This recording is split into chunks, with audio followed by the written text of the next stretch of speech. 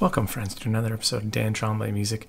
Today we are going to talk about composing a music track specifically for a music library using Native Instruments Noire piano library, which is amazing, and Guitar Rig 6. Let's get right to it.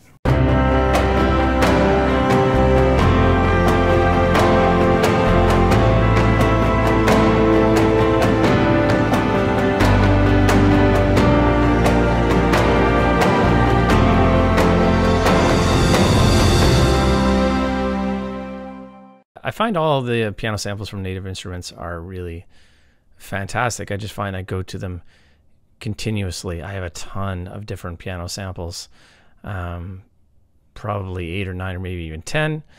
I've been using a lot of Una Corda, and Noire just looked really interesting to me. So the upgrade with Native Instruments, half price, so I figured, hey, I'd give it a shot. So let me play a little bit of it just in this kind of a natural sort of state.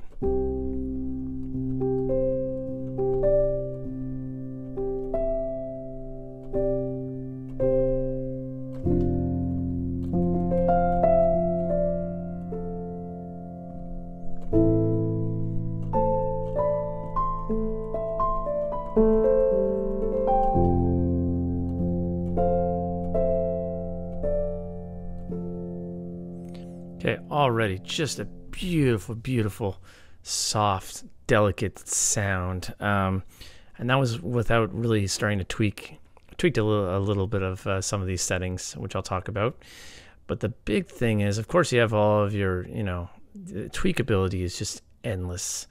Control the release of the samples, pedal noises, which I do like for my personal projects where I'm releasing something because it kind of just really sucks you into the environment. This particular song is more geared towards getting placed in a music library. So I find that some of those things can sometimes detract some of those mechanical sounds. I love them, and I love the fact that you can tweak them continuously. But anyway, tone control, velocity, color, tonal shift dynamics, reverb, delay. I mean, just endless tweakings. Effects, anyone who's used some of their other Native Instruments, other piano libraries some of this will look familiar to you. Okay, but this is really what it's all about, the particles engine. This is why I was so interested in this library. So if I play this part with just...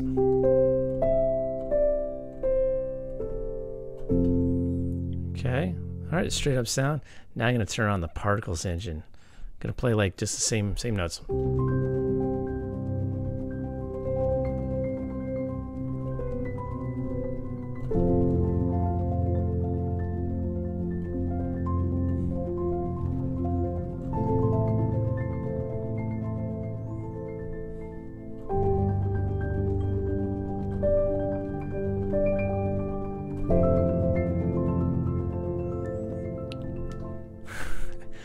Sounds amazing.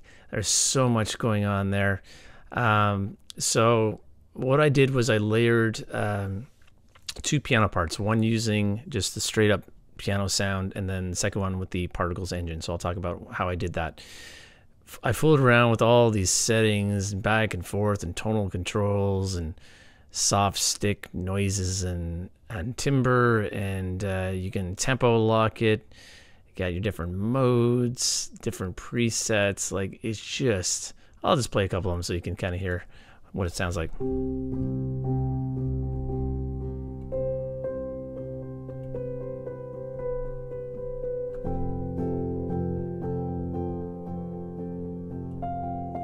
I mean, I love being able to play 1 or 2 notes or a chord and being able to do so much with it. So that's why I love these libraries so much.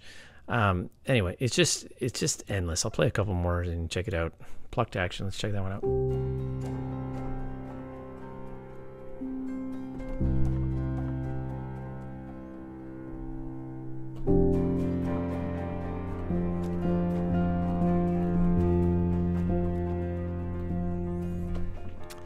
Very cool. Okay, should we do one more? Let's do one more.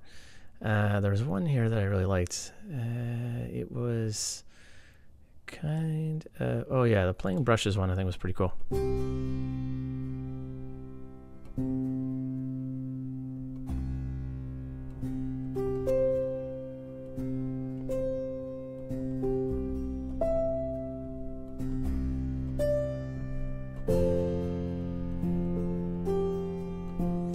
And then you can mix between how much of the original sound that you want or how much of the particle engine you want. So let's bring up the particle a little bit more.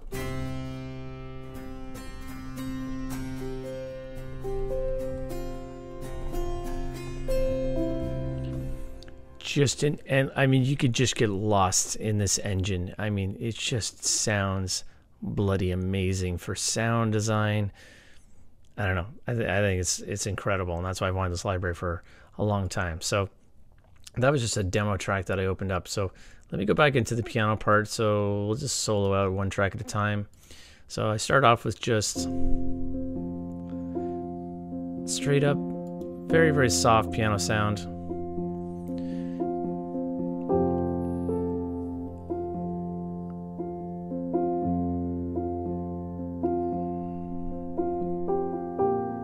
So as you see, just a lovely, lovely tone on this piano. I used the color knob and I went all the way over to the left to just get the softest sound I possibly could. I also adjusted the dynamics again so that the high range of the dynamics didn't get too high, so it wasn't too harsh. Because again, this is library music. It's designed to be placed under something, maybe under dialogue, typically under dialogue. So if there's too much going on, if the sounds are too harsh, they're probably going to skip and move on to the next one. So you have to be really careful with those kinds of things. Now, one issue I did have, because I put this color knob all the way down, I started to get some really built up resonance in kind of the mids, the low mids. Okay, so maybe what I'll do is I'll keep it so if you have headphones, then that's the best way to listen to it. So I'll take the EQ off so you can hear it.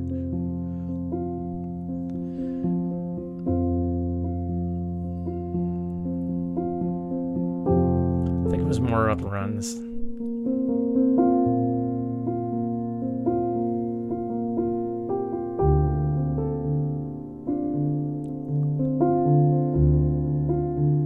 Depending on what kind of headphones you're listening to this, you're going to be able to hear that, or if you have really good monitors, you're going to be able to hear that like thumpy, built up low mids, which I don't like at all. So what I did was I just found that frequency, and it was somewhere around, I did like a sweep where, you grab your EQ puck, bring it up and sweep it around until you can find that resonance that sounds awful, and then you cut it. Okay, I've talked about subtractive EQ on this channel. Subtractive EQ is your best friend, as opposed to trying to add frequencies. Take stuff away, you're going to get a much cleaner mix. So I determined that it was around, around this frequency right here. So I just scooped out that low part, and I also scooped out a little bit more of the low end roll off. I get a much cleaner sound, much less built up resonance. And again, it might sound subtle to you. You might be like, Dan, I can't tell the difference. Trust me, it's there. And then what I did was I copied that same piano part and I duplicated it right here, as opposed to trying to replay a second part over top, because I wanted to introduce the particles engine. I wanted the part to match exactly. So I literally copied and pasted this track, but as you can see in the MIDI data, we have far less. So what I did was I went through in the second part and I just took out mostly the right hand. I just kept the chords in the left hand. Okay, and the reason is that it started to get the particle engine, you have to be careful with it because it can get real busy real fast. So instead I wanted just more of a kind of a subtle kind of use of it. So let's listen to the particle engine.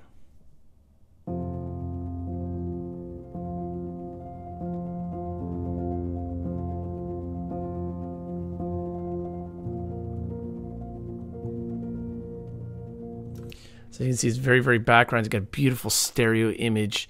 It just kind of slowly kind of creeps in there. It adds a little bit of rhythmic texture without being too much. When I left all those other notes in there in the particles engine, it was just a little bit too much. And then to that, I added, of course, I'm using Albion Tundra like pretty much all the time these days. Literally just a pad sound. This is the awesome distant choirs from Tundra, which I love. Just very mixed low in the background. Just add a little bit of, you'll hear.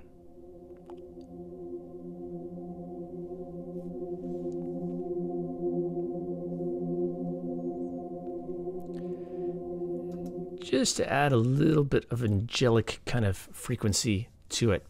Now, if you've been watching Christian Henson's channel, he talks about library music and the importance of, I won't repeat the phrase that he used because he swears a lot in his videos, but doing tons of different variations of the song. So for something like this, so library music, typically between 2 and 3 minutes.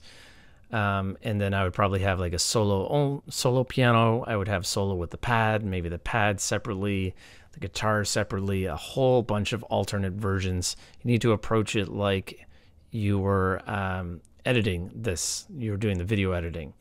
What would I need in order to tweak it all together and splice it all together to work for my project? So bear that in mind when you're putting these together. Approach it like you're editing the video that it's going to be placed in. Okay, so that's the Tundra, and then I wanted to get some guitar rig in there. So this is a guitar rig 6, which I talked about in one of my other videos, but I was using a demo version because I didn't have the whole version. I think the demo version times out at, I think it's 30 minutes, and then you get like this jarring. And every time I'd use the demo version, I was like, oh man, every time I got to the end of the 30 minutes, I'm like, it's done already. I mean, you can just start it again, but it was getting a little bit much. So 50% off, I was able to upgrade my contact library and get Noire and guitar rig and a bunch of other stuff, which I'm probably not going to use. But anyway, those are the two big things that I wanted to get. So this is literally all the guitar is doing.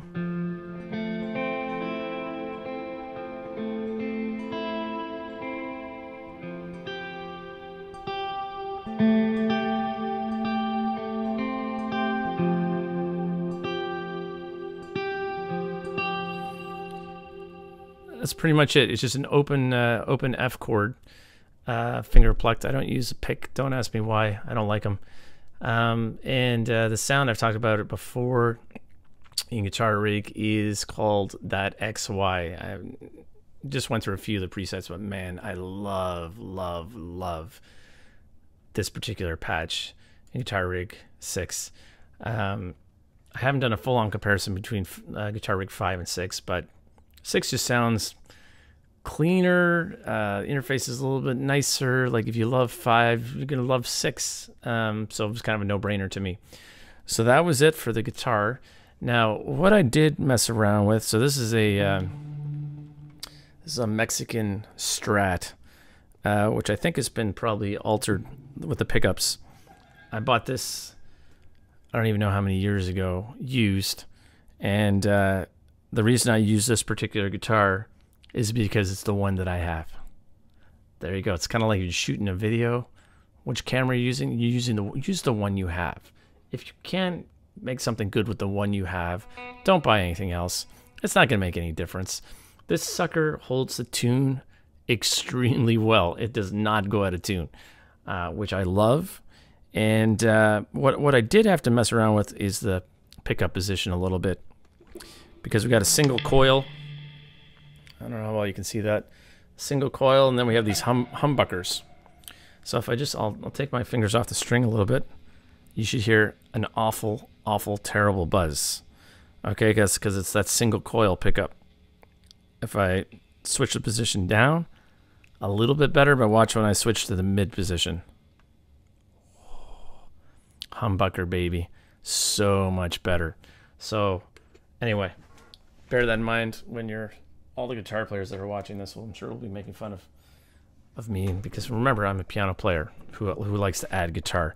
If you are able to add real instruments to your projects, do it as much as you can. And guitar, I talked about in the past, really hard, even with guitar libraries, to imitate the sound of the fingers on the strings. And you know what? It's just more fun. It's more fun to get some real guitar in there. So very, very background guitar track. Nothing much in there. And that's pretty much it. I duplicated that kind of picking part, mixed one out hard left, one hard right. A little bit of EQ through some of the tracks, mostly rolling out the lows. There's no external reverb added to this project whatsoever. And then I ran it through Ozone. It's like an old version of Ozone, like 5 or something. There's probably like Ozone 20 by now. whatever, man, this works for me.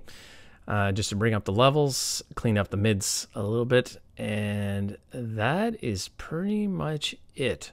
So Noire and Guitar Rig, extremely useful, versatile libraries that you can do so much with, and that's what I like. So let me play the track, and then we'll have some final thoughts. Turn this back on.